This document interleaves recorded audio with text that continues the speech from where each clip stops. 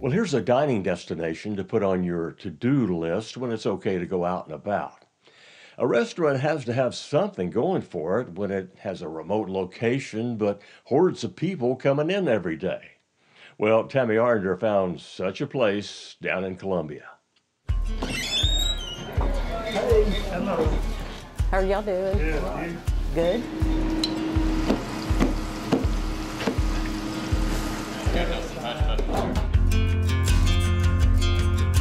Hey, brother. How you doing? I'm doing all right. How are y'all?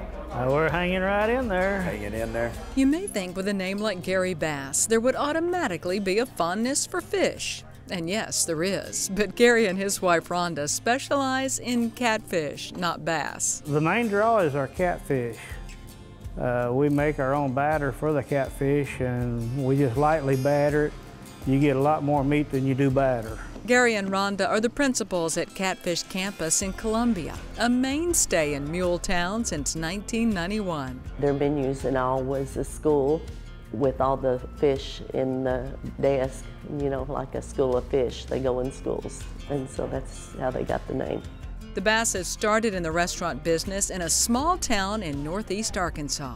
We have another location in Arkansas, a little town called Caldwell, Arkansas, that's right off of Interstate 40.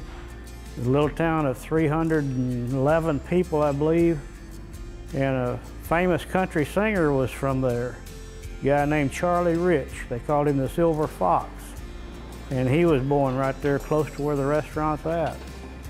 And we'll feed somewhere around 1,500, 2,000 people a week in a little town of 311 people.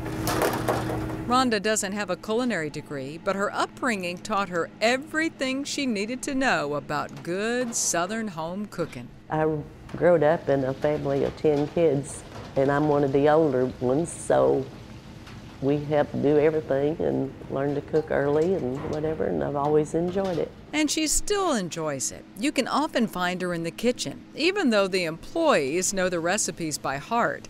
Some of these employees have been a part of this establishment since they were kids. All the years, I mean, we've seen them grow up, and babies that was here work for me now, and one of my managers, my main manager, he started for me when he was 15-year-old, and now he has, when he started, of course, he was a busboy, a dishwasher, and he's worked his way up as a manager, and then he has 2 sons that works for us. So the quintessential Southern lunch.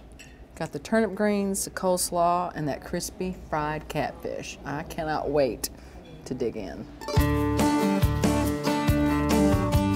Although catfish is the calling card at this cafe, you can get just about anything your taste buds desire.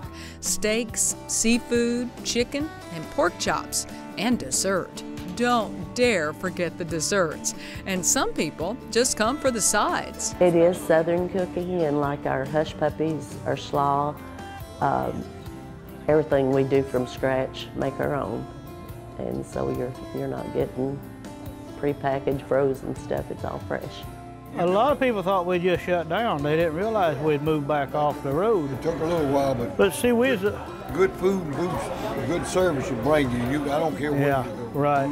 You'll seldom find Gary in the kitchen. He's all about public relations, literally. How are you, Miss Bass? I'm doing fine. Good to see you, sir. I'm a PR guy, I guess you could say. I love the customers, and I love to talk to them, find out where they're from. And of course, we've made a lot of friends over the years, and we've got people that come in almost every day to eat. And we have people every week. If some of them don't show up on Friday night with, oh no, what's wrong with this guy or this lady, or, you know, we know them by name, you know, not just by faces. We're just friends with a lot of people in the community. Giving back to the community is also important. The Basses get to know their customers so well, they know when something is wrong or when someone is sick. They're just almost like family. Yeah. When some of them are sick, I'll take them a meal or feed their whole family.